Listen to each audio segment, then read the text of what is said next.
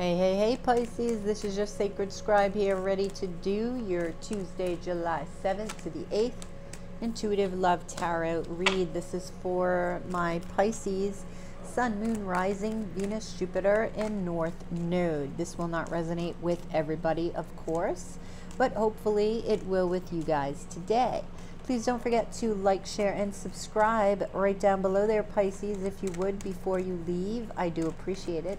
And thank you so much for all of your likes, shares, and subscriptions. Also, don't forget to comment. Let me know if this video resonates with you. If you guys are interested in a personal reading with me, the information can be found in the description box below. I'm going to get a couple cards and then a channeled message for you. Oops, from Spirit. And there we have it. We have the Death card. We have the Six of Wands. We have the Ten of Pentacles and the Queen of Swords. At the bottom of the deck, we have the Wheel of Fortune. All right, let's see what your message is from Spirit today, Pisces.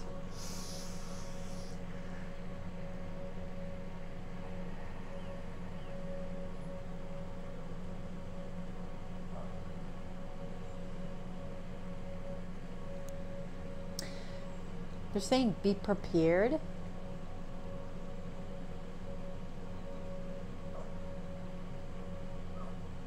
right, there they go again. I was connecting with your energy while I was shuffling the cards, right? And what they gave me then was being politically correct, because I said, what is Pisces energy like? And they're saying like appropriated, like appropriate, politically correct. And they just said conservatism. So I'm not quite sure who this is for. But they're wanting you to loosen up, because I'm like, that's not Pisces. That's not like Pisces anyway. But you feel the need to be this way right now. And they're wanting you to open up. They're wanting you to, you know, let your guard down. It's not needed. This appropriateness, this, you know, being politically correct. Because they're saying you're not being you. This is coming up,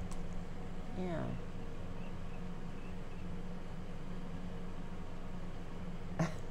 They're showing me somebody splashing in the water. They're wanting you to get into the ocean if you can, into water. You are the fishes, right? Because this is going to connect you with yourself. This is going to remind you, of who you are. It's also going to connect you with the child within, they're saying. So go have some fun, Pisces, and loosen up. And fuck all this politically correct bullshit, all right? So stop it. All right. Yeah, you know what? Yeah, I know what this is. Okay. So you've got the Queen of Swords over the Death card. You're transforming yourself, right? So I feel like you're trying on all these shoes. It's like you're going shopping. You're trying on all these outfits. Do I want to be this? Nah, I don't know. Do I want to be this? Which is fine, because you may want to take a little bit of this from here and a little bit of that from there, and then combine it into your own you, right? So you're searching for this transformation. But in the middle of this transformation, you know, Spirit's saying you need to just release. You need to just let go and be you. Okay? Try on these outfits. Try on these, you know, masks, if you will, but don't get so engrossed in them. Don't embed yourself so much in them that you lose yourself. Remember why you're doing it, okay? You're searching for who you are, okay? So you're just trying them on. You're not buying them. You're not buying any of these masks, okay? You're trying them on.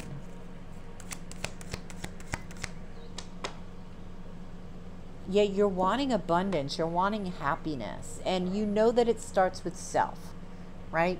And so this is where you're starting with this inner transformation.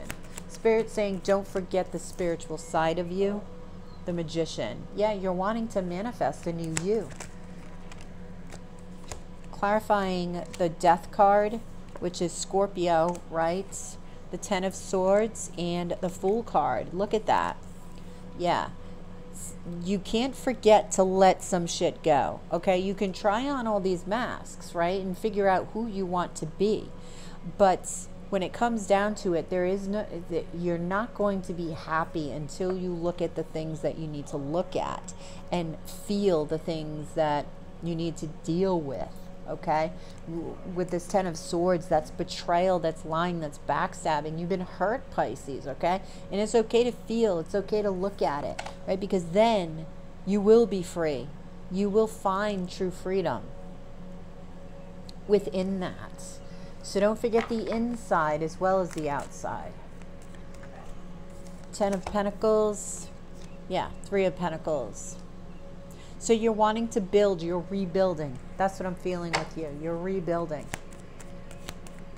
Some of you could be building a business. 10 of Cups is clarifying the 6 of Wands. You could also, some of you could be seen in the public eye. And you're sort of, that may be why you're revamping yourself. But again, who the fuck cares if you're seen in the public eye? Who cares? Be you.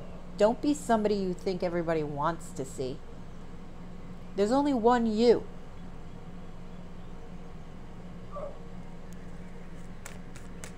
Okay. Clarify this one more time. 8 of Cups. Walk away from what no longer serves you, i.e., what you believe people want you to be. Stop it. Okay? Be you. Let your light shine. Because it's a beautiful one, Pisces. It's a beautiful one. All right, so advice here for Pisces. Advice. Ace of Wands. What lights your fire, Pisces? What are you passionate about?